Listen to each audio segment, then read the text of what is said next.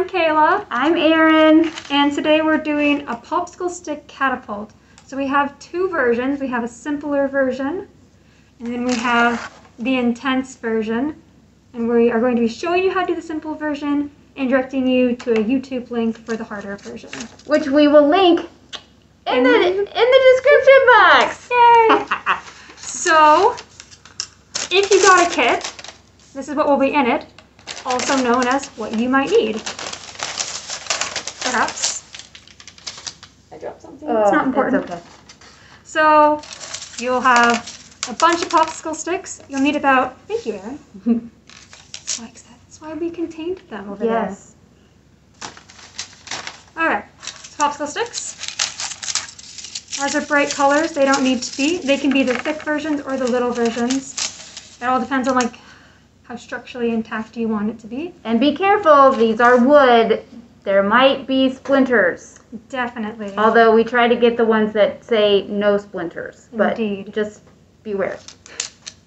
Rubber bands, of course. I don't have a spoon. A plastic spoon or a bottle cap. If you get a bottle cap, you'll need some glue. And all sorts of fun launching tools and perhaps someone or something to launch it at. Haha. Kayla and I are going to be launching it at each other. We're excited. Okay. You ready to get started? Yes. Okay. So, and if you have one of these sheets, it has instructions on the back as well you can follow along with, which is what we're going to do. Okay. So, the first thing you're going to do is take your rubber bands and make them into a stack. You can make them 7. And by rubber bands, she meant popsicle sticks. That is exactly what I meant. Thank you, Erin. So, our instructions say 7, and you can do 7. This piece we're making is called a fulcrum, and the higher it is, the further, thank you, your thing will launch, but it'll also be less accurate and a little bit more wiggly. So just, you can experiment with it and see what works for you. I'm a direction follower, so I will just make a stack of 7. Okay, and then you're going to wrap a rubber band around either end. So you have your fulcrum. Yes. Good job, Erin. Thank you. And then you're going to take another popsicle stick, not a rubber band, and slide it between the bottom and the second bottom one. So it'll look like that. Kayla makes it look easy. I am clearly struggling because I put my rubber bands on tightly. Oh, and you do want your rubber bands closer to the edges of your fulcrum. All right. And you kind of have to pull them apart a little bit. Okay. To slide it in. All right. I made this one, so I've made one before. This is my first time, so.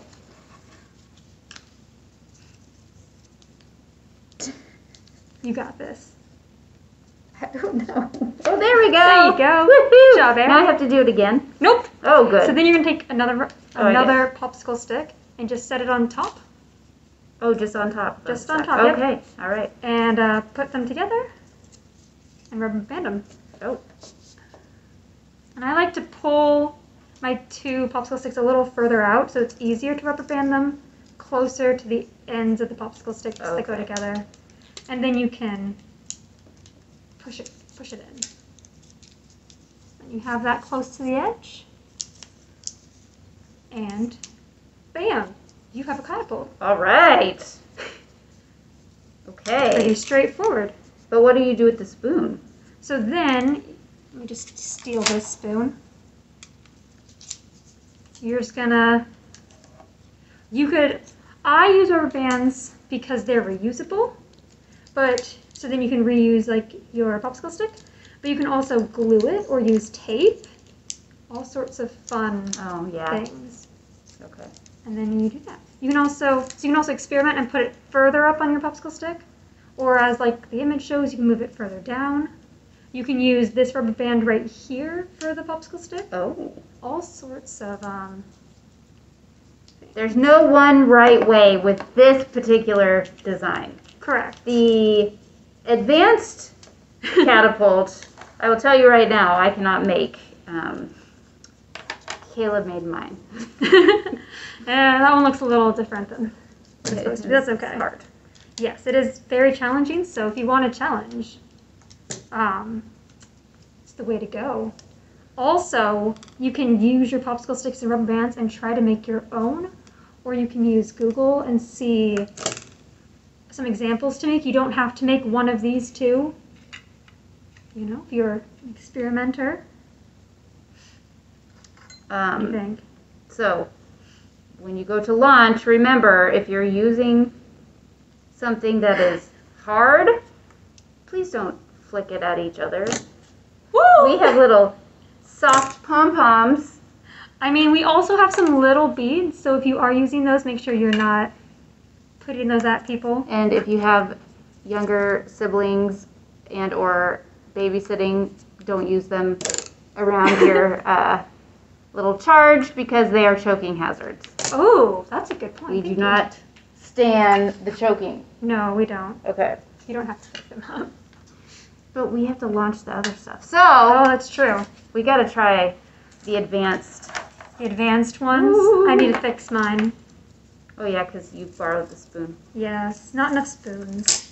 Oh, my gosh. Are you excited? I'm really excited to launch with this one. Okay, let's thread that back in. Pull that piece up. Oh, nope. This way. See, I already forgot how I made it. Okay. Pom-pom? Yep. 3, 2, 1. Oh! Oh, you hit yourself. I hit myself. Okay. It's fine. Okay. I'm determined to hit Kayla, but I think They go really far. they do. This is kind of fun. I'm going to have to pick all this stuff up. You trying to hit me with a bead? It didn't work. That's fair. Can you launch popsicle sticks off of this? I don't know. Let's Try it. see what happens. You can. They don't go very far. Or if you can curl up your rubber band and... Oh, yeah. What if we try to hit the... The camera. Oh, you went through the hole! I went through the light ring. Ooh, now it went to the bathroom. That's fine. Okay. Well, if you need to know what we're going to be doing the rest of the day, it's this. Definitely is. Because it's fun. It's really fun. When I was making this craft, the amount of time I just sat here and played with it. With things, I get it, kids. I understand. Do you want to talk about the books? Okay, so we have the books here, all the fun books. And what is the first one on the list? This is the first one on the list. The 13-Story Treehouse by Griffiths. Thank you. It's on the book. It's by Andy Griffiths. And this one is really fun because it's about these two kids that make this humongous treehouse with all these cool things. Is it 13 stories? Shockingly, it is, but it gets bigger. It does get bigger because there's more in the series, There's more right? in the series, so it gets bigger and bigger. And it's like, it kind of reminds me of Diary of a Wimpy Kid-esque. There's a word for that. Mm-hmm. But it's got pictures and words in it, and it's super fun. I don't think I'm doing it justice, but I enjoy it very much. What do you got, Erin? So I have the Play These Games book. It is a nonfiction book. So 101 delightful diversions using everyday items. So it has a whole bunch of games that you can make and play with everyday objects from your house, and it's got a list of things that you might want or need. You don't have to have all of them, but anyway. So there's all kinds of games and stuff that you can make in this book. It'd be fun to do with your parents or your siblings. If you're really bored and you don't know what to do, you can make your own little mini micro foosball, which I think would be fun.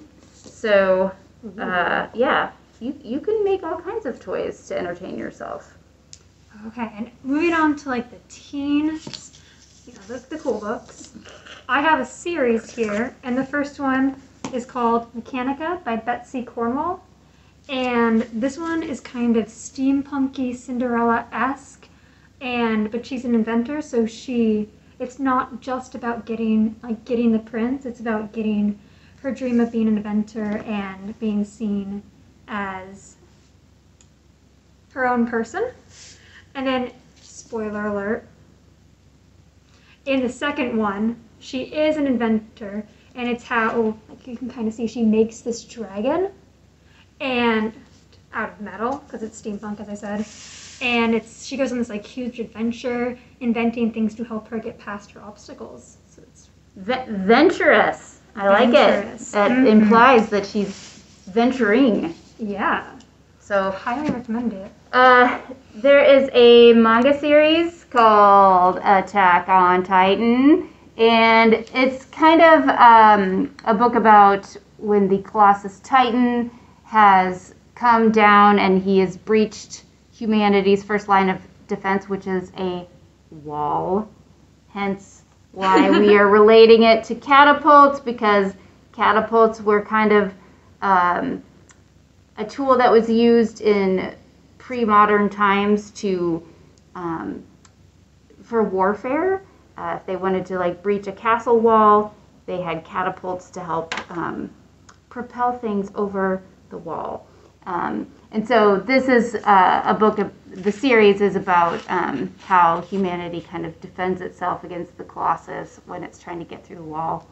And I believe there is an anime, Attack on Titan's anime series as well. So if you like The Walking Dead, you probably like this as well. And then there's one more book that we have on our list that we don't have with us because it is not at the library. I don't know if it got checked out or if it's missing, but I bet you could find it on maybe Digital Johnson County or our new cloud library that is launching on March 1st, which is Monday. Which will already be out by the time. Yes, by the time you see this. So Cloud Library is a new service that we are offering. But it's called The Women in the Walls by Amy Lukovics, and it's a horror novel, but it's not like gory, and it's more in like the creepy vein of horror, not in the bloody, gross vein of horror.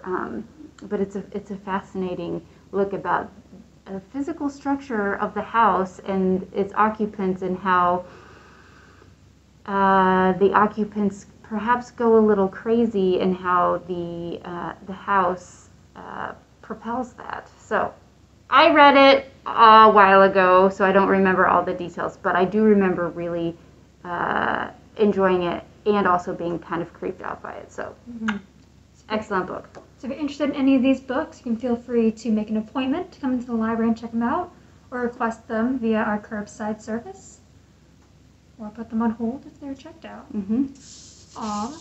We would love to see what your catapults turned into or look like, especially if you did this one. Yes.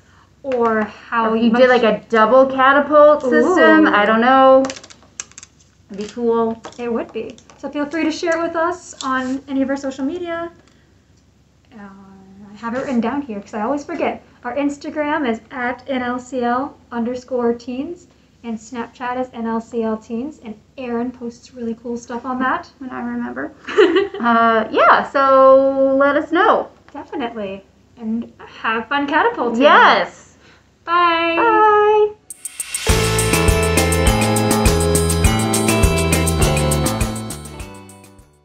Good job, Kayla. Oh.